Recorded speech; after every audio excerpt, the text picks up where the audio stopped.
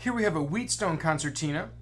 It is a very fine instrument, sought after highly because of the quality of make and the Wheatstone name.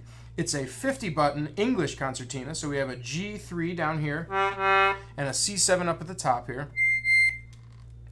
It's got the nice silver faceplate. It's got the silver buttons.